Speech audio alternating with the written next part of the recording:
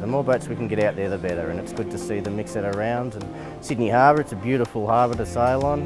Today they were out the heads a little bit further, so it was a little rougher for everyone, including the spectators. So it made it a little bit interesting, a bit of a swell coming through there.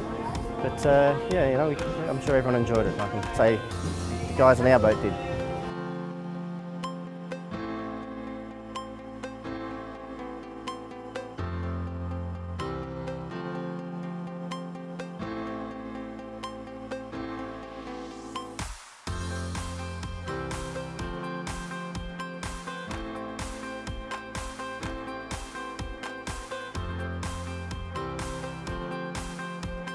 It was better for us. We got a second and we're leading in one race, which was abandoned, so that was disappointing. So I think crew work was a lot better, and we liked the variability of the wind, so it was good.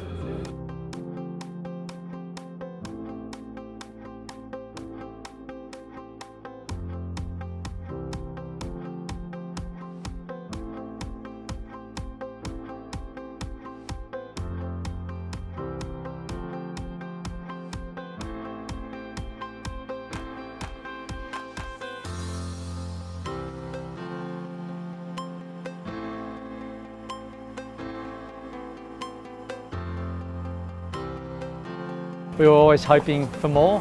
Obviously to get the podium finish is still good in this fleet. You know, it's a very difficult, very competitive fleet. We did a little bit better today than we did yesterday, so I guess that bit is good.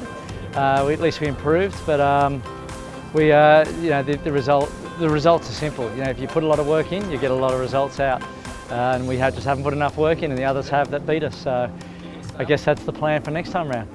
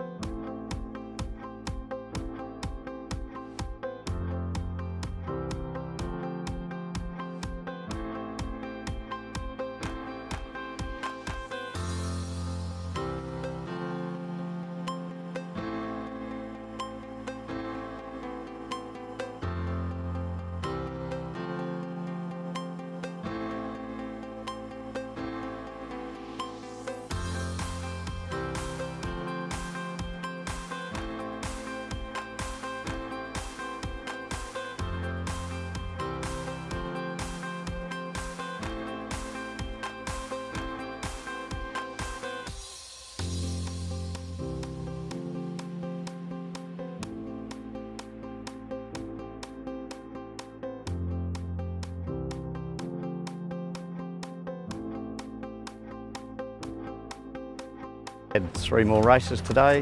First race we had a third, and the next 2 races we were lucky enough to win them and draw level with Transfusion on points, and with 1 extra win beat them on a countback. So I'd call that a pretty good day for us.